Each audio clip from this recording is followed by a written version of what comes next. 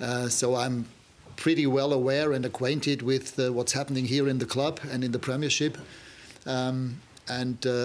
Yeah, I think it's pretty obvious that the team have abundant talent, young talented players, but also enough experienced players in the squad.